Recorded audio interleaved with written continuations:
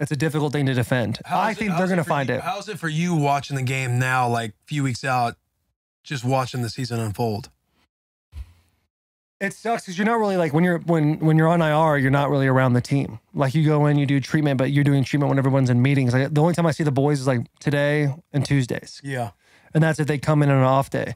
So it's hard. Like I went and watched the film with the O-line today and I was like talking to Dennis Daly about a couple things you could do differently or like help him out with some stuff and Nick. But like for real, like the farther, when you're on IR and this happened in 2020, the farther you're removed from it, the more you feel like you're less a part of it. Yeah. You know, and it is just the reality.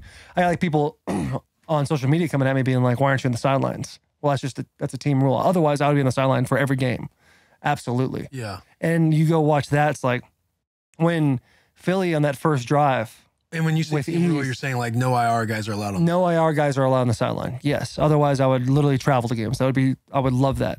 But when you watch the Philadelphia Eagles on offense travel, like it looked so easy for them to go and score on that first drive. You're like, damn, like I hope the boys are ready. And then Derek held only 30 yards total. Fuck, man. It's hard to see, and you can't help it when you're watching the game being like, damn, I wonder. You play the Eagle game in your head, like if I was out there, I could have helped more. I could have done X, Y, and Z, but it's just, you know, if I was out there, it probably wouldn't have been a whole lot different based on how the day was going for everybody. Traylon getting hurt. Someone told me we might have to pull this up. What a fucking that was insane, too, bro. That was insane. Someone told me that his stats at this point in the year are like very. Was that you, Garrett? You said that to me. Someone said to me that they're very similar to AJ Brown, which is awesome. Yeah, their first year as a rookie because AJ wasn't as explosive in the beginning of the year as he was later in the year. And Traylon seems like he's coming along. Like he seems like he's really into that because there's so much of a comparison since there has to be. Yeah, and then they traded blah blah, and then that's a crazy deal. You know, the Eagles are tough, man. Like we're talking about Devontae Smith and AJ and their passing attack with Jalen Hurts and everything else, but just a week or two ago they rushed for like was it 300 yards? Record? Like 300 and something yards. Their offensive line is elite.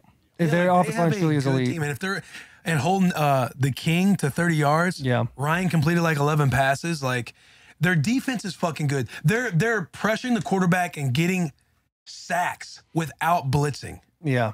And that's when you know you're fucking dominant because you can drop 7 guys in the coverage, 7, 8 guys in the coverage.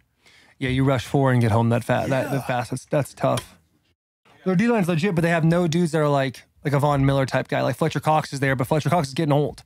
Like he's still a stud. Like you saw him chase down Tannehill on that 3rd and 3, and it ended up being what 4th and 5. He got a sack on that play. He's still a stud, but they just got dudes that have juice, and are fucking going right now. Yeah, and they're rolling. When you got a team who like they all believe in each other, themselves, the locker room, any move that they're making, it's like it's all. The vibes are up. Like that one game earlier in the year, and they're all riding the bike right afterwards to get ready for the Thursday night game and just having fun. Like they're one of those teams that are just fucking rolling, and they're going to be tough to beat. And being on another team, like I feel like the Titans were this way a couple of years ago, where you like look at them on the sideline, like, they have a good locker room. Like you look at the Titans and be like, hey, they look like they're having fun. They all like each other. They're having a good time. When I was watching that game yesterday, it really seemed like, man, the Eagles probably have a fire locker room. They have a bunch of dudes that just love each other. Yeah, and they dropped that. I think Jason Kelsey he just seems like an outstanding leader. He seems like that fucking dude.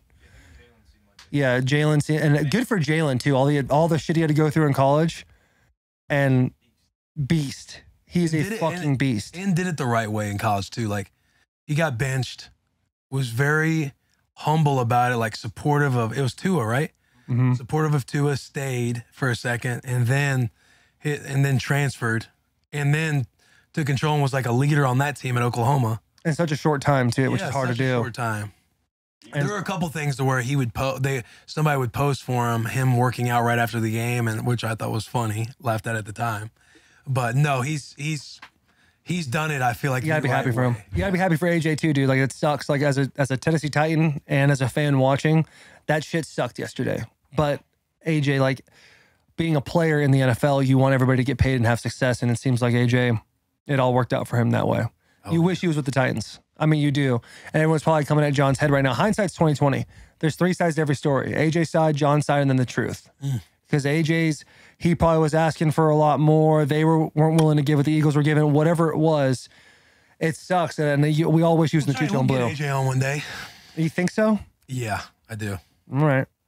I hope so. I do. I think he'll come on, especially now. Yeah. Especially now. Yeah. He's a fucking stud, man. I shot him just the eyes yesterday.